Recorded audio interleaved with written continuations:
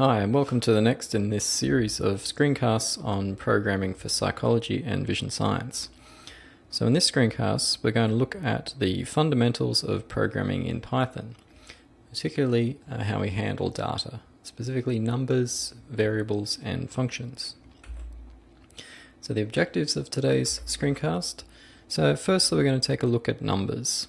So we're going to look at how they're represented and manipulated in Python, and the kind of operations that can be used with them. Then we're going to take a look at the concept of variables, and finally we're going to look at what functions are and how they're used in Python. Alright, so we'll start by running Spyder, where we'll, as usual, make a new blank folder and we'll save it in our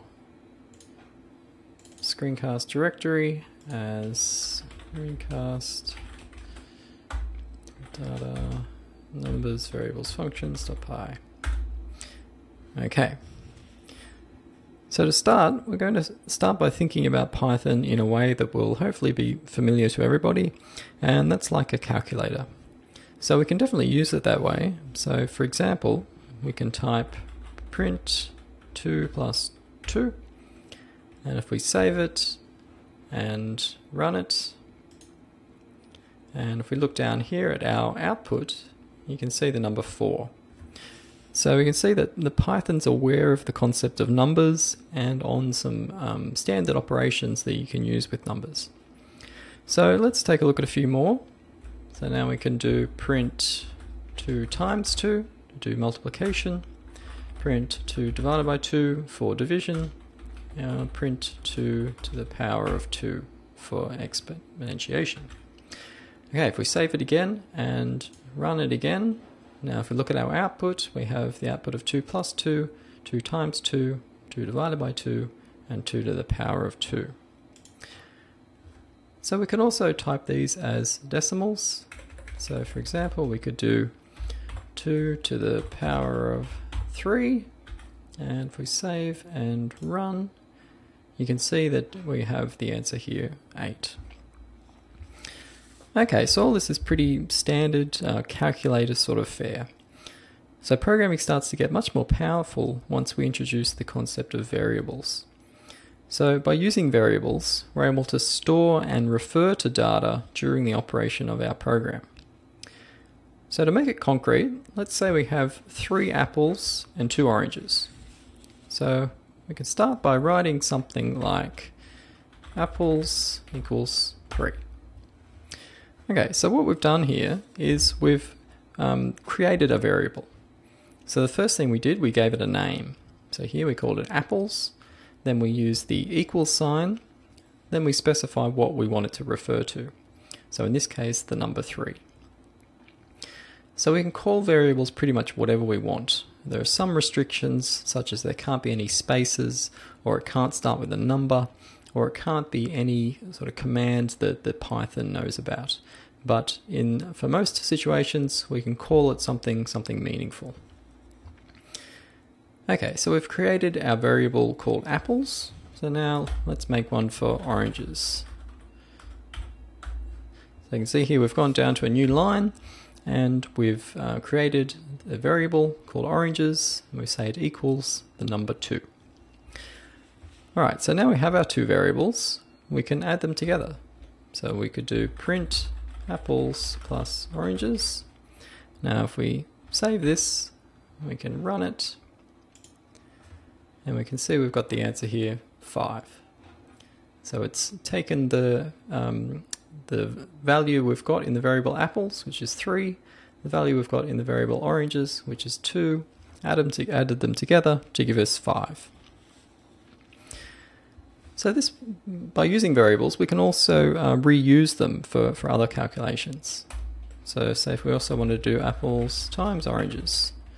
Now again, if we save it and run it, we'll see that now we've got 6 here in the second line of output, because we've done 3 times 2. Okay, so that's variables. Now we're going to take a quick look at functions. At first, let's introduce another concept, and that's the idea of how we can add some more functionality to our Python code by using a statement called import.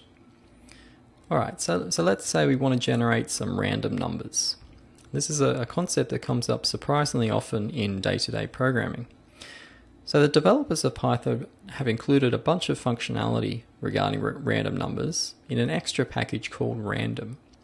So to make that available, we use the import statement. So before we want to use it, we type import, and then we type what we want to import, in this case called random. Okay, so now we have the functionality associated with random that we can access using what's called dot notation. So first, let's consider a function that's actually called random. So now if we type randval, so this is our variable, I'm just calling it randval, I could have called it a number of things, equals random, to be this package we just imported, dot random. Okay, so now we've started to access the function. So to learn how we can use it, we can position our cursor at the end of the statement, like it is here. Now if we press the keys on the keyboard, hold down Control and press I, you can see that the help window over here has changed to give us some indication of what this function does and how we can use it. So we can see that this function returns a random value in the interval 0 and 1. Okay, so you can see it also doesn't need any other information, so we can finish this by open and close parentheses. Okay, so let's walk through what will happen here when we run this. So we have a function here, random, which is part of the random package that we imported. So this function will execute and generate a random number between 0 and 1. So what it generates will then be assigned to the variable called randval. So now what we can do is print randval so we can see what it's generated. Okay, so let's run this and see the output. So if we save it and run it, we can see that we've got a random number here in between 0 and 1. So of course the number that you'll see won't be the same as mine because it's a random number. And so if we can see this if we run it again, we'll have generated a different number. Okay, so finally, just to learn a bit more about how to use functions, let's say that instead of between 0 and 1, we want to sample a random number from a normal or Gaussian distribution. For that, we can use a different function called Gauss. So let's have a look at its help. So again, we'll call it GaussVal equals random.Gauss in this case. Now with the cursor positioned here, I can press Control I, and we can see the help for this particular function.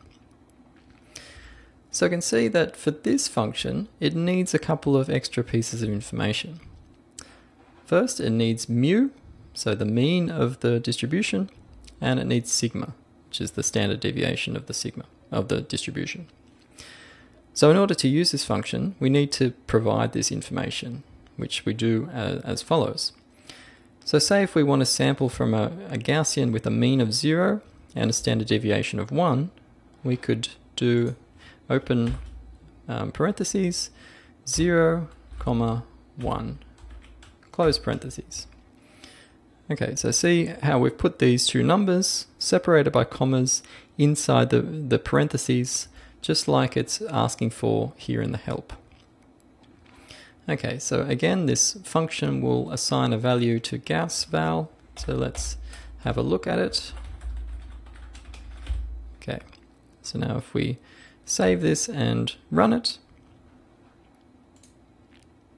we can see that now it's generated, rather than a random value from a 0 to 1 interval, it's generated a random value from a Gaussian distribution with a mean of 0 and a standard deviation of 1. Alright, so one final thing about functions is that we can often make things easier on ourselves and on anybody else reading our code if we refer to these function parameters by name.